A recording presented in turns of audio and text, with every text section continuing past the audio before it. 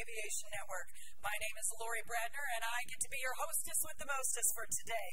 We are broadcasting live and in the clear from Sun and Fun 2021. We are broadcasting from the Piedmont Center. And today, ladies and gentlemen, as we round out our show, I truly have the honor and the pleasure to speak with John Leenhouts, the president and CEO of Sun and Fun. Lights, it's so good to see you again. You have no idea how thrilled I am that you're seeing me sitting here right now at the last day of the 2021 Expo, that we really did it. We're really back. It truly happened. Laura, you have no idea. I love this. Back to Sun and Fun right here. No roads needed. Lights, talk to us a little bit. There is no one better to have in this seat, the PIC right here, to tell us how was this year, as you said. Just talk to us from last year to this year, and what has it been like out there? Well, let's start off with March of 2020, when the world collapsed. Yeah. And in the midst of that depression, if you will, Sun and Fun was canceled, and I was crying a river of crocodile tears along with every member of the staff and the volunteer force, and all those that wanted to come here were just totally devastated. But in that moment of darkness, we gathered together, we hunkered down, and we said, we can't give up. So we planned a whole year of survival. How do you survive taking a $4.5 million hit right in the gut? Because that's our sustenance, our survival was based on that. 75% of the revenues that we generate come from the fly-in, and that was gone. But we were ready. It was instantaneously vaporized. We were ready, and we got together and we sculptured a plan. We started shaving off the overhead cost to operate. We negotiated new contracts. We asked people to roll over their investments from 2020 to 2021. About half of the vendors did it, about the exhibitors, about half of the guests that bought their ticket did it. And then we went to the city, and they, God love them, they forgave us our lease rate for a year. $340-some thousand was waived. We got the PPP money from the government, and all of our reserves, almost $2 million in emergency reserves, all that slicked off. But at the end of the day, we walked into 2021, head held high, not on a line of credit, money in the bank, ready to go, turn on the light switch, and then we were, OMG, here they come. Our advanced ticket sales were off the charts, exponentially higher than we've ever seen in the history of Sun. Did you expect that? No. We planned specifically to be down 25% across the board. So we started cutting costs to put on the show. Right. And the reality was we exceeded it beyond our wildest expectation. And as of last night, on night 5 of the entire event, we set 2 new Sun and Fun records. One, most people to attend on a Saturday, or any day for that matter, in 47 years, and total revenue generated was higher than any year in the whole history of Sun and Fun. All right there on Saturday night. So we're walking into Sunday, and whatever that is will be gravy. It's icing on the cake, if you will, to exceed even the greatest expectations. So we did it with less, we did more, and we had more people come. Unbelievable attendance. We actually had to buy more camping areas down to the east or west of here. On Wednesday afternoon at 3 o'clock, we called the lady that owns the property. We added another 7 acres for camping because we were maxed out. And then thank goodness, we saw the ticket sales starting to climb. Right. The 2 weeks prior, we negotiated with the landowners off to the east for 2 more parking lots that hold another 1,500, 1,800 cars on top of the 8,500 that we were going to pack in our normal parking lot. We negotiated with the police department, the sheriff's office, to close roads so that we could get people out after the show on Friday and Saturday. And it worked. They flowed right out of there. We didn't get any negative. Normally, on Saturday night, people are in that parking lot for 11, 12 o'clock at night trying to get out. Not last night. We stopped all traffic headed this way. The police department stopped it. The sheriff's department did a great job. And everybody was flowing out of here after that awesome night show. I heard it was absolutely spectacular. And you know what? I think everybody needed this. Everybody needed this. We all needed this, like you said, after, and I think you said it best, the year of just devastation, isolation. We needed this. We needed to get it back. And you know what? This was the landmark, tone-setting event for the rest of the industry that said, we can do this. We can do it safely. We can do it smartly. And everybody needs it. So we're setting the tone for the rest of the year. So if you're thinking about going to AirVenture, get ready. I've already told Jack Pell, hang on to your hat, because here they come. That's it. They're going to come out there in numbers you've never seen before, because they replicate exactly what happens here, and the number of people that participate in. Now, we were down in our exhibitors because a lot of them have big corporations, and they were told they can't travel by law. So the big companies, like Bose and such, they were not able to get here, but all the other ones did, and boy, were they glad. I've been walking around talking to all those exhibitors and vendors, and they're like, wow, best year ever. We're selling like hotcakes. So they were thrilled. And if you were in line to get food, you know that those guys were really, really happy. I do. I was there yesterday, and they were thrilled. They had lines. Even the lemonade stands yesterday with the weather. Well, let me ask you, because not only just now, Sun and Fun is really about engaging, educating, accelerating, looking to the future. We're planning for the future, using history to plan for the future. I've got to have you. Well, I have you. When they come and they look at the Aerospace Center of Excellence, you're going to see construction, and that is so cool, and it is awesome. And we've got Project Skylab, 22,000 feet. Talk to us about that. I got the man himself in the hot seat. I want to know what is going on. And I'm reading summer of 2021, which, by the way, is just in a few months. I didn't know if you knew that. I just threw that at you. So tell us about what is Project Skylab.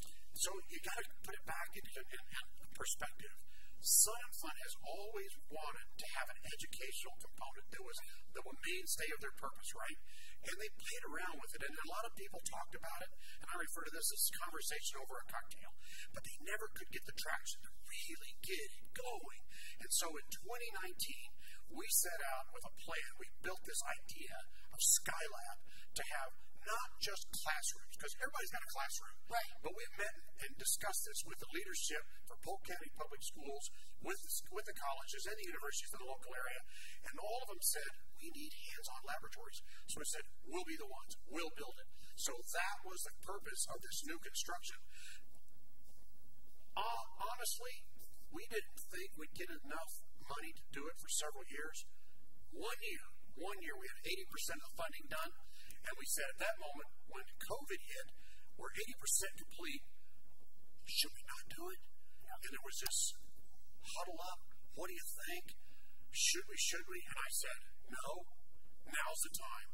We got to step out there on the edge. We've got to go for it, because if we don't, if we live in fear, we're going to die in fear. It'll never happen. So let's just stand up tall. Let's take the challenge. Let's go for it, and let's see what happens. So we pulled the trigger, started the construction. The board was on the planning with this. They all agreed, let's do it. So we started the construction, and get this, in August of last year. Shovels in the dirt. And we're going to open the building 1 July this year. And get this, not only is it going to open, 1 July we move in, we set up house, and then on the 4th of August of this year, we'll cut the ribbon. And guess who walks in as soon as we cut the ribbon? Over 150 Polk County science teachers from all the schools in the local area for a 2-day seminar on how to use the facility, how to do training with aviation as a tool, an avenue to teach the sciences. And then a week later, we do our summer camps. We're not going to get to do all 6 of them because we're a little short. So what are you doing this summer? Let's go ahead, because we've got guests watching live. Let's make sure they know what is being offered, because I also know with your STEM Fusion that if they sign up today, there's a discount that they can get. 50% off. Holy moly, they've got to do this. So what are the 3 that they can sign up their kids for? And parents are ready for this because they've had them home too long. I think right now it looks like they're going to have 10 to 12, they're going to have 13 to 15, and then 16, 17, and 18 will be the 3 classes. Okay. Destination Aviation Summer Camp on our website. Perfect. flysnf.org, or you can go to aceedu.aero. Okay. Either one of those you can sign up, or you can go to our Student Fusion tent right here at Skyline Hangar A and sign up your student right now and get 50% off. Hey, my son-in-law just signed up all 3 of his grandkids. Our grandkids, not his, mine. Right. So yeah, they're signing up left and right. So those are going to be filled. So those summer camps will take place, and then we roll right into, get this, a collaboration with Polk County Schools, public schools. Yes. We're going to have 5th graders, 6th graders, and 11th graders starting in September. Will populate that building all through the year, all the way through the school year. And then next year we'll expand it and we'll add more grades to that. And the purpose of this is to have the Polk County schools teach their science classes with real science, physical items, right, like holograms, engines. We just got funding on Thursday night. 2 folks came together for a $150,000 state-of-the-art, 20-foot wide globe that will depict real-time weather all over the world instantaneously. And the folks that know will be over there giving classes. So the students can come here and they can see real-time weather all over the world. We can see action as it happens. Topography will be shown. So you can see a hurricane developing in the Atlantic. You can see a typhoon developing in the Pacific. And then also you can look at tornadoes crossing through Arkansas. So I'm telling you, this is an unbelievable science facility you're ever going to see. And it's all free to the students. And that is so awesome. And I do want to say, because this is something that is so important, and I want to show, because I know that 80%, that right now, if people are willing to donate, and this is not, as an educator, like you know, this isn't really for Sun and Fun. What this does is this benefits students of all ages, public students, public school students. This benefits them. This makes STEM education. It makes it practical. It makes it applicable. It is hands-on. It is engaging. It is absolutely accelerating. It's educating. This is what we need to do. But I understand now, if people donate, that the Ray Foundation, are they still matching it? Right up to midnight tonight. All right, so we need to get your donations in and do that. That is absolutely phenomenal and so awesome. Now, talk to me a little bit about the, speaking of education, the Aero Club. I know here at Sun and Fun, they were just building an aircraft, and I got word earlier this morning, they got it done? They got it done. They built the airplane starting on Monday. They finished yesterday morning, and they're now disassembling it. Did they sleep? They didn't sleep at all. And they built the engine. The engine came in parts. So the engine's built, the airframe, the fuselage, the wings, everything's done. And all that has to be done now is shipped up to Alabama for the people that built the kit. They're going to cover it. They're going to paint it. Then the club will go up there and fly the requisite number of hours, and then it will fly to Oshkosh with 2 students in it. And oh, by the way, listen, I'm going to throw a pitch in here. Oh, pitch. The Lakeland Aero Club is, what we call the glue that holds us all together, because after school, if the students do what I did in school, it's not a good idea. They have an opportunity to go hang out in the Aero Club to work on, fix, maintain, or fly aircraft. And that's so special because it keeps them focused. So it takes what they learn in school and practical application of it right there in the Lakeland Aero Club. And they do a lot of fundraisers. Well, last night, our good friends over at Double M Aviation, who works on all of our airplanes and is a big sponsor and supporter, they literally had a fundraiser last night and raised another $12,000 in a night show party dinner for the Lakeland Aero Club, which is just the coolest thing. And then they throw another pitch in there for our friends over at Sheltair. Yes. Sheltair this year, before the show came over, said, we've watched what you've done. We like what you're doing now. We want to partner with you. We're going to give you 10 cents out of every gallon of gas we sell on the field this week.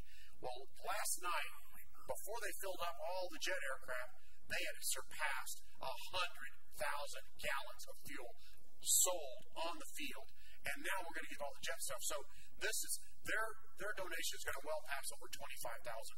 They gave us 30,000 gallons of fuel for all of our performers, and that's the kind of the relationships we're building we've got, for the first time ever for Skylab, we have actually gotten support from Publix, a $100,000 grant.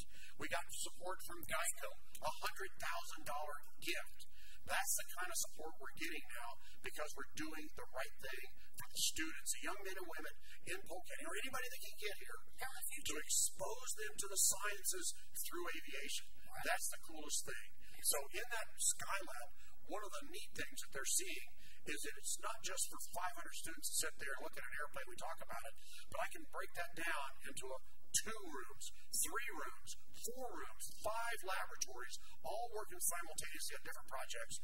And all of the tools we use are mobile. They roll in and out. The doors open and close. The Jupiter engines, everything we have. All that rolls in and out of there, and then all the aircraft can be pulled around because higher power doors donated a $50,000 rising door.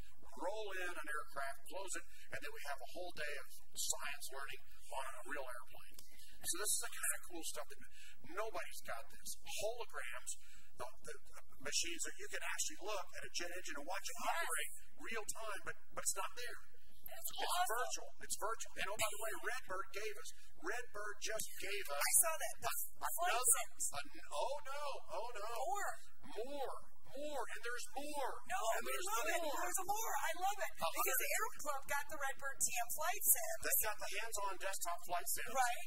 Redbird gave to Skylab. This is the more. A fully functional, full motion, $125,000 time recordable simulator that they'll put in that building. Along with our another friends from Honeycomb gave us 40 more desktop sims as of Thursday. So I'm telling you, this is going to exceed everybody's wildest expectations for what's going to be in that building, and the number of young lives that we can engage, educate, and accelerate is mind-boggling. That is, I tell you what, this is amazing, and you know what, and I know, of course, today we've got the air show. Is there anything you want to highlight today as we get ready to close out and do a pitch for next year? It's April 5th through the 10th, so I know we've only got a few more minutes, but anything you want to highlight and pitch for next year? Can you give us maybe any cliffhangers? Well, I can tell you next year we'll have our dear friends, the Thunderbirds, rolling down the runway for us, which will be the centerpiece of our show. Obviously, everybody loves the Blue Angels this year. Blues this year. And I understand we have both on one of the only times the 2 teams are together at KLAL, and the Thunderbirds did a low pass on their way to Melbourne, Cocoa Beach. Well, the Angels were actually on the taxi. Absolutely. It was a very iconic moment. The whole year has been challenging, but it culminated into this incredible experience.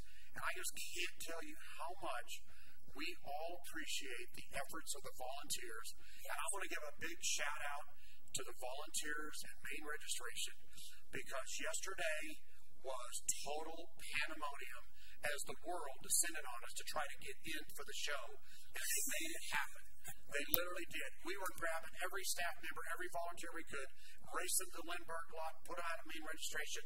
And at 2:30 yesterday afternoon, I said, if they walk up and they've got a piece of paper said they purchased, or it's on their cell phone, wave them in, skip the wristband, call security, tell them, don't look for wristbands, let them in, get them in the gate. They're paid. And here they come. They flooded us and literally overwhelmed the site. I didn't think that we could pack them in like we did, but we well passed 35,000 people yesterday. It was unbelievable. Well, as the Florida Aviation Network, as an educator, I can't thank you enough for your continued vision, your continued mission.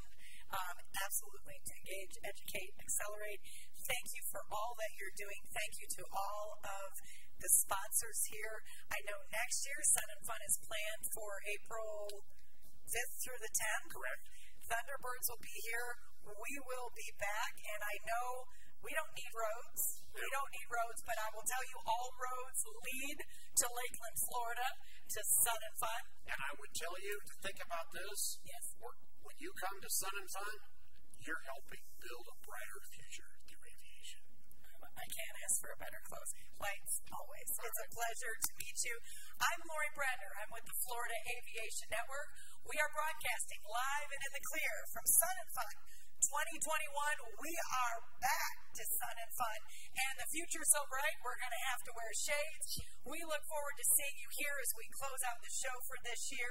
Again, I'm Lori Bradner with the Florida Aviation Network.